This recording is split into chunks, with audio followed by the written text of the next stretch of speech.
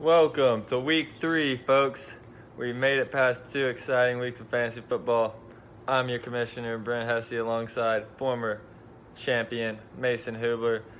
Fierce division rivals this week. I just got done beating him 131 to 130 in an instant classic of a fantasy football match. We're both 1-1, tied atop our division. Mason does lead on head-to-head points for, but it's going to be a shootout the rest of the way. After last week, I did a great job going 4-2 in my weekly picks. Picked up after going 2-3-1 week 1. I got the tie wrong, but you can't really ask for me to be predicting ties out here. So I consider myself with a winning record at 6-5 on the year. So let's see if I can get another solid week of predicting matchups alongside my co-host Mason Hublar. What up? Here we go. The first matchup, the biggest one of the week. Brock Hayden, Zach Wilson, the 2 undefeated teams. It's going to be a showdown. What do you look for here, Mason? Just looking off, quarterback battle, I don't really think I'm a fan of either one of these two plays, honestly. Big Ben for Brock and Stafford for Wilson. Big Ben's just so terrible on the road, and Tampa Bay has been so hot. Now, it doesn't mean they're a good defense, but for some reason, Big Ben can't play out of Heinz Field. And Matt Stafford, Belichick's going to be diversion, some game plan to stop Matt Patricia, just go all out. It wouldn't surprise me if the Lions scored 14 points or less.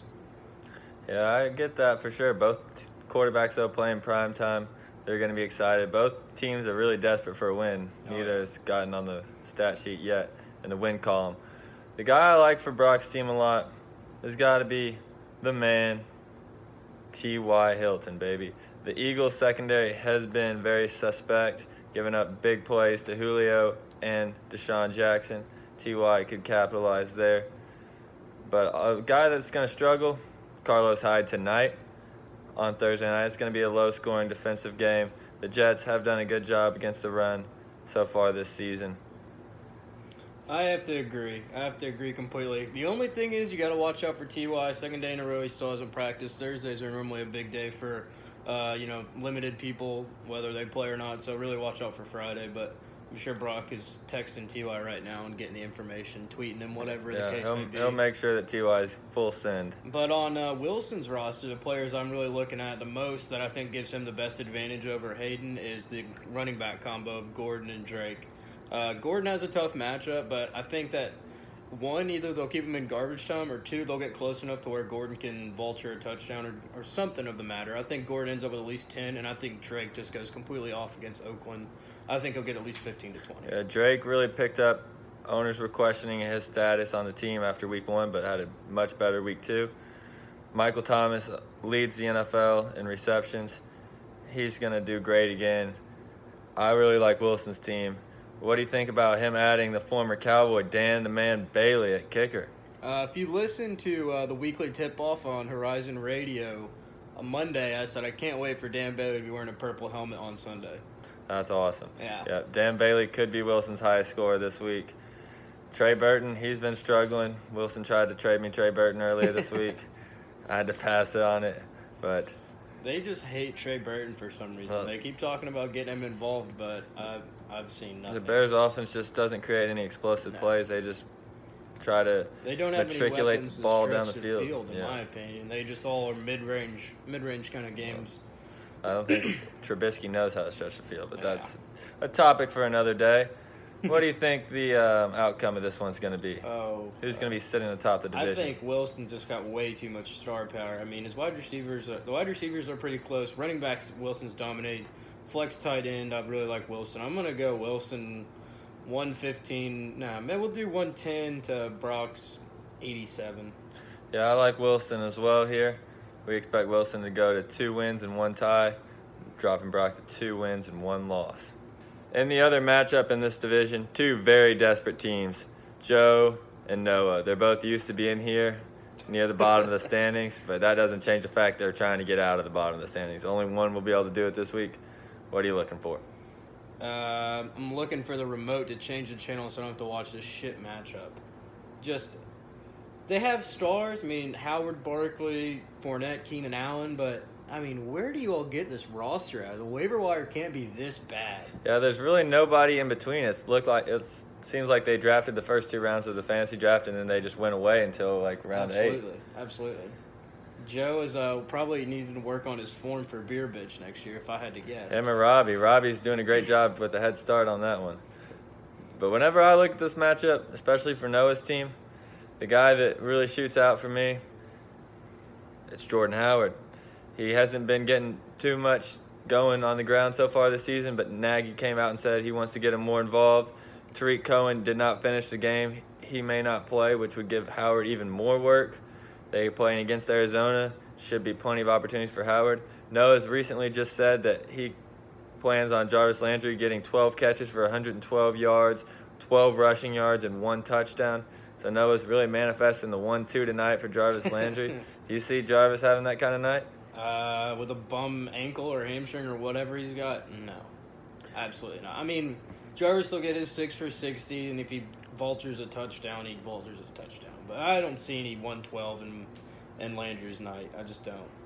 And for Noah, it's really surprising he still has Jamal Williams in the lineup. He's not impressed so far in the first 2 weeks, and now Aaron Jones will be in the mix.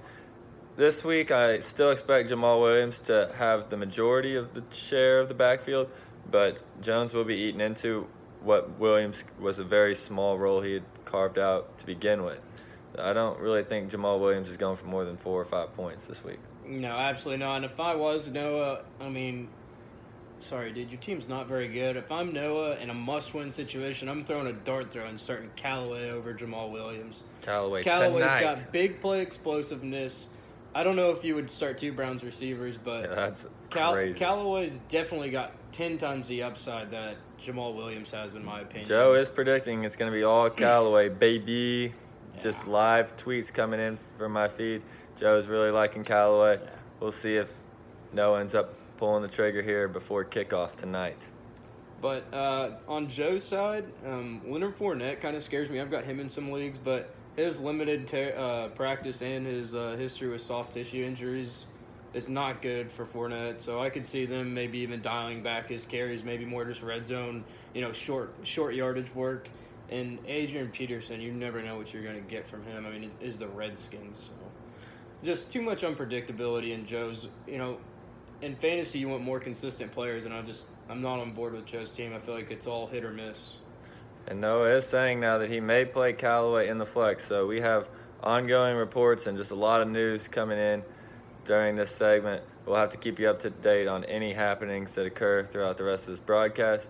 But on Joe's side, I really like Cam Newton. The Bengals defense, while stout, has given up big plays and big points to both Andrew Luck and Joe Flacco. Cam Newton, he's been all right so far this year, but he always has a time around here where he really has a big game, and I think this could be the week for it. Adrian Peterson, though, going up against Green Bay, that's going to be a negative game script, not good for Peterson's value at all. We saw how CT crunchy was against the Colts. I don't like Peterson here at all. Yeah, and if I'm just handing out free advice, I throw Gio in AP spot and fucking throw a dart at some of this bench trash you got. I mean, Kenny Stills, who traded for him, yeah, might try to get some value there, right? Absolutely. I mean, I just don't think AP is going to be able to do it for you. Green Bay's always has a decent run defense, too, in my opinion. They always have a good D-line. So, yeah, I definitely do not like Adrian Peterson this week in any scenario. Regardless, though, the Fitz Magic show is going to be out and about Monday night for Noah. Joe may need to be up 30. I don't think he will be. I think Noah takes this one and gets to 1-1-1, same as the Browns tonight.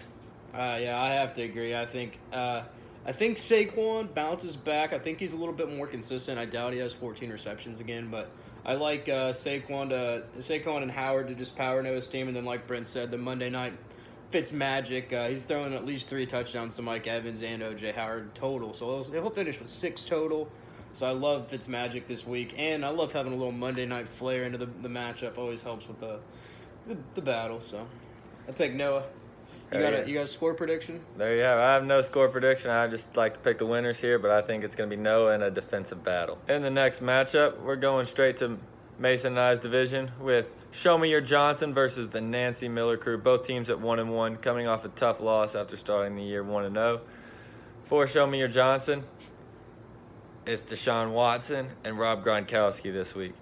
These two guys have both started off with one good game, one bad game so far. I like Watson a lot against the Giants. Even Dak Prescott was able to throw for a touchdown against him. And Gronkowski, he's playing up against Matt Patricia. You're going to bet on a couple Gronk spikes on Sunday night. Yeah, I'm going to be sick watching Sunday Night Football. Gronk's at least getting 2. Like, if Gronk gets anything less than 15, I will be ecstatic. Just absolutely thrilled. And, of course, the man of the hour, Keelan Cole, with the snag of the season, is now inserted into the flex. I do like that play. I don't think he'll repeat his heroic acts that he had against the Patriots, but definitely not Eric's worst start of the week. His worst start has to go to LaShawn McCoy playing against I think I picked LaShawn McCoy as his worst start now all 3 weeks. But playing against that Minnesota Vikings defense, he's got broken ribs or something. And now he's got people like Chris Ivory and some random dude that I've never heard of vulturing points from him. I don't like McCoy at all. But you can't blame him. His running back depth is terrible. Tariq Cohen hasn't been what people thought he was going to be. Really limited work. Jalen Richard's nothing more than a dart throw. Frank Gore does, he is what he is. He's a, RB4, get you 5 to 6 points and maybe fall into the end zone, just like LeGarrette Blount, who got ejected last week. Yeah, while on the sideline, I will admit that he Crazy. did get ejected for blindsiding somebody, but while on the side, he wasn't even in the game. It's awesome. But hey, you gotta stick up for your guy, so hey, kudos to him. But and for Mason, I think your team, obviously Tyreek Hill is one of the premier receivers in the league, and he has just been phenomenal. If they try to put Richard Sherman on him, that's going to be a disaster. Yeah, if he can't keep up with Goodwin, there's no way he's keeping up with fucking Hill at all. There's no shot. Hill and Evans is a crazy good wide receiver combo. Both of them had a couple question marks. That's why they weren't like mid-tier or high-tier wide receiver ones, but both were considered in that high 2 or low 1 range to start the year. They both look like mid to high 1s at this point. You got to like both of those guys in your starting lineup. What I question is James White in the starting lineup over Dion Lewis, but I guess either one of them, both receiving backs. James White did get a lot of work last week, a lot more than Burkhead and Michelle, but I think they'll both cut into his work this week. I don't think James White will be as effective. Yeah, Dion plays Jacksonville, and they're kind of the same mold back, so you could think, the Titans will get down and Jackson will play, or White will play a lot, Lewis will play a lot. But still, the Jacksonville linebacker core is ridiculous. Even after losing Paul Posluszny after retirement, I mean, they still have Telvin Smith and Miles Jack. Like, their defense is really good. And White's been pretty consistent. 10 points week 1, 8 points last week. That's a little bit more consistent with Dion. Dion only put up 4 last week. So that was my thought process behind that. But honestly, I don't think it'll matter. I think when it comes to Monday, I think even Sunday night, I think the game will pretty much be in hand. Plus, I have Evans and Howard on Monday. So I think I may need 5 to 10 points from Howard and Evans combined Monday night to get the win. So I'm not overly concerned about it, but it'll be interesting to see White get a shot in the starting lineup. Yeah, I do project you to win this one, Mason. You've gone for 130 in both the 2 games so far. Unfortunately, last week 130 was not enough. It's terrible. But your team is explosive. I don't think they're going to show any signs of slowing down this week. I'm sure you're predicting yourself to win, and I'm also predicting you to win, moving you to 2-1 on the division, dropping Show Me Your Johnson down to 2 L's on the year. Week 1, Kamara. Week 2, Mahomes. Week 3, Gronk's going to have at least 3 scores. Like, I'm just going to go forward on conclusion for 3 scores. But Mason's team does have the firepower to try to counteract that. Stay tuned. It'll be a good one to watch. The other matchup of the division is your commish, buttkicker.com versus reigning beer bitch, 2 girls, 1 Cooper Cup. 1 Cooper Cup. It's going to be a good one, though. I think right off the bat, we're both 1-1. I think we have the 2 top quarterbacks in fantasy this week. Tom Brady going against his old DC, Mahomes going against the Niners that have gotten lit up by Cousins and by Stafford. I think it's hard to pick which one's going to have more points, but I think they're going to be the 2 highest scoring fantasy quarterbacks this week. I'll tell you right now, it's going to be Mahomes. The San Francisco defense is a fucking joke.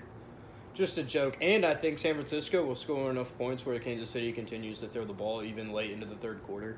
14 point. I mean, they'll be up 28-14 at least going into the third.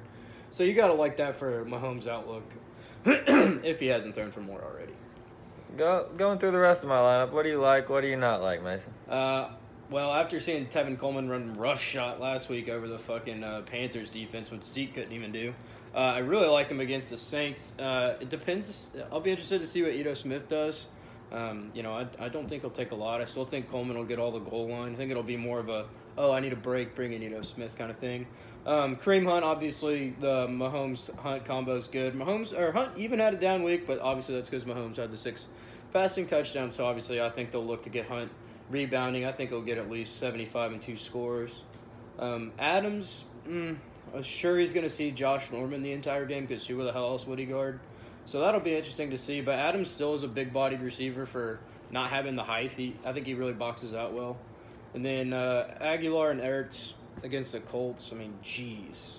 If Luck runs with his hair on fire again in the second half, same thing with San Francisco. I think Indy will do just enough to keep the game where they have to continue to pass, which obviously help you in this situation. And then Matt Breida's a dart throw, but I love the upside of him against Kansas City's suspect defense. Yeah, Kansas City has given up some, especially passing yards out of the backfield, while leading in the second half to both Connor and especially to Eckler and Gordon week 1. So it seems like you like mostly positive things from my side. Mitch is going to have to score a lot to keep up then, but he definitely has the horses to do it. Kamara, maybe one of the top 3 best RBs so far in the league. He's got the Atlanta Falcons. It really doesn't even matter matchups for Kamara. He seems to always have great games. Then you've got the Tom Brady, Chris Hogan connection, which came alive for 2 touchdowns last week. And the Detroit Lions defense, maybe without Darius Slay, which could be huge for them. He's got Kelsey and he's got Watkins currently on the bench, but those 2 could be the guys to steal points from Mahomes if it's a big Kelsey and Watkins week. That could hurt my chances against Mitch's team. I mean, I think it's a really interesting matchup. I don't think it's going to be as close as you think. I'm not saying Patricia comes out and shuts Tom Brady down, because very rarely do teams shut Tom Brady down. But I don't know if shut down's the right word, but definitely I think he'll limit. I mean, after coaching in New England for so many years, you have to know Brady's tendencies, what he likes to call, his checks, his audibles. And I think Detroit has enough talent on defense. Now, obviously, if Slay doesn't play, it's going to be a lot different. But Brady definitely, I don't think, has the 350 and 3-score games that we're usually used to seeing. I think he throws maybe 1 or 2 picks. I think Patricia will try to blitz him early, get the ball out of his hand. But outside of Kamara, I really don't, and Kelsey, of course, I don't really like Mitch's matchups. The Giants normally have a pretty decent run defense. They held Zeke under 100 yards again. And I'm just not high on Hogan for some reason. He just doesn't have that big playability he had the past 2 years. And Cooper Kupp's got a good matchup, I will say that. But you just never know. The Los Angeles Rams have so many options in that offense. It's hard for one player to define a real role outside of Todd Gurley, of course. Mm-hmm. And it seems like Goff really likes the Brandon Cooks connection. I mean, Cooks is already over 250 yards on the season. So I think Brent will win, but I think it might be a little tighter than I think. So yeah, I think the big one will be that Adams and Cobb, if Cobb stays in the lineup. I think Adams will be the guy that can go for a lot more yards and score 2 more than Cobb. Really put it away for me. I'm picking myself to win again and move to 2-1. I expect me and Mason to both be 2-1, tied atop the division after this week. The next matchup is Josh Gordon versus All I Do Is Wentz. One of the more lopsided matchups I've seen in recent history. Jeez. I mean, Walker's team has just been plagued with injuries and just crazy things happening left and right. He still fought back to field actually a more formidable roster than most would given the circumstances, but it's been tough. Meanwhile, Happel has hit on every single draft pick so far, especially in those early rounds. I mean, just the first 5 players on this list: Drew Brees, Todd Gurley, Christian McCaffrey, Stephon Diggs, Juju Smith-Schuster. He doesn't really need anybody else beyond those 5. They all put up big numbers every single week. Happel, you're still a bum. You had one good draft. Get over it. Happel has yet to win the championship. He's been close a couple times. Could this be the year? It's still very far out, but Happel's team is looking good. But we got a long ways to go, and it's only 2 weeks in. Maybe All I Do Is Wentz knocks him off the trail this week. Holy, the upset. The thing I like about All I Do Is Wentz is Antonio Brown's going to be pissed. Yeah. Oh, gosh. I'd hate to be a Tampa Bay corner. Fuck that. But it's going to be Antonio Brown versus Smith-Schuster on Monday night, which is what it could all come down to. Also, Deshaun Jackson playing for All I Do Is Wentz, the leading receiver in terms of yards in the NFL so far. So All I Do Is Wentz has set himself up with at least a high upside team. I love this high upside. I was just thinking the same thing. You got Crunch and Deshaun Jackson, and I love the Ted Ginn dart throw. Ted Ginn dart throw. You know you're an underdog, but you know you just have to play to your team's strength. There's no floor plays here. They're all ceiling plays, and I like that a lot. I love that. Carson Wentz coming back. You could play Goff again, but he's just going to go full. He's going to go with the guy he started with, and that's Carson Wentz off the gate. Love the Ted Ginn dart throw. Yeah, this is a sign of a good fantasy owner. While his back's against the wall, his chip count is low, he's not going down without swinging, and I like that a lot. He's got 8-9 off suit, and he's all in, baby. Yeah. He's all in. Which one of those guys do you think has the best chance of popping between Evan Ingram, Ted Ginn, CT Crunch? Sheesh. I really kind of like Ted Ginn this week. ATL's defense is banged up. They've obviously lost Deion Jones and the safety. I can't think of his name right now. Keanu Neal. Yeah, Keanu Neal, starting safety. So they're obviously down some key core players. And the Saints are obviously, Saints-Falcons is normally always a shootout. Always a shootout. You're playing in a dome, so you don't have to worry about weather or any of that shit. Unless Ted Ginn drops, like, his normal drop on the 50-yard bomb that Breeze throws perfectly that basically hands it to him, I love Ted Ginn. Yeah, he'll get a chance. It's just whether he can bring it down in the breadbasket or not. Absolutely. I love the high upside plays because really, outside of that, he doesn't really have a shot to win. Yeah, because for one, I mean, as we mentioned, his team is not at full strength even without Mixon this week. Mm-hmm. But Happel's team is just a juggernaut. I correctly predicted he was going to be the highest scorer last week, and he did that easily, going for over 150 points. Incredible.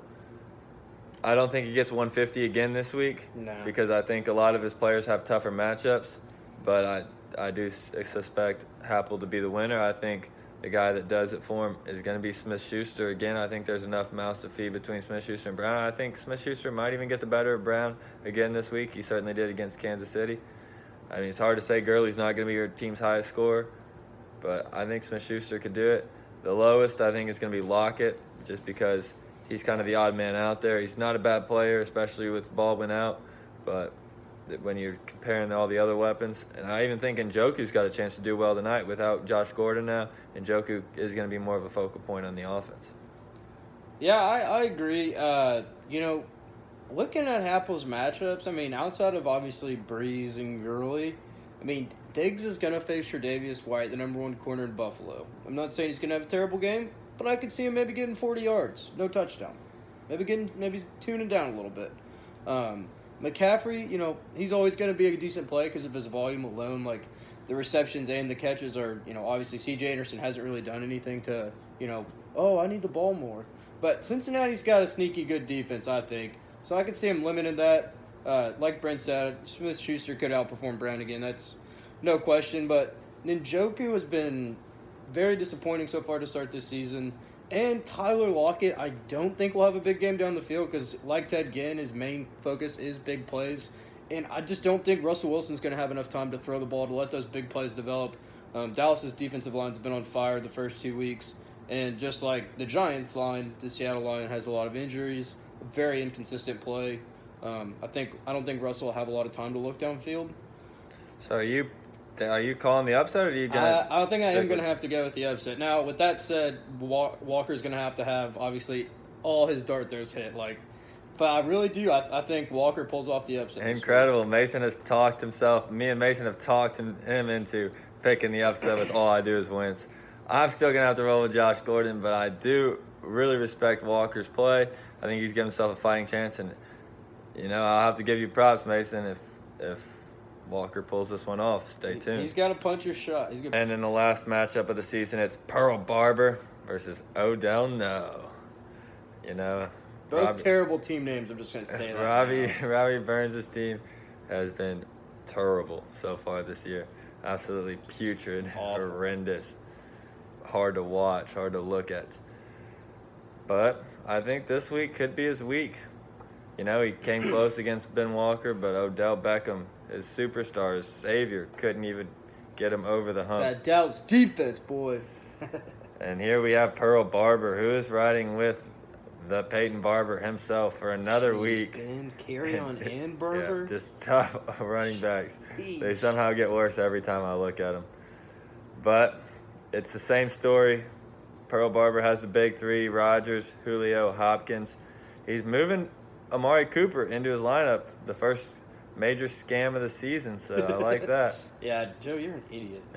But that's besides the point. I do like that. I like Cooper in the lineup. I don't really know what else to say about this team. His running backs are terrible. The rest of his team is pretty decent. Jimmy Graham, he's just hoping for the Rodgers to Graham touchdown combo. At least one Ben knows how to throw a dart throw and actually make it stick to the wall.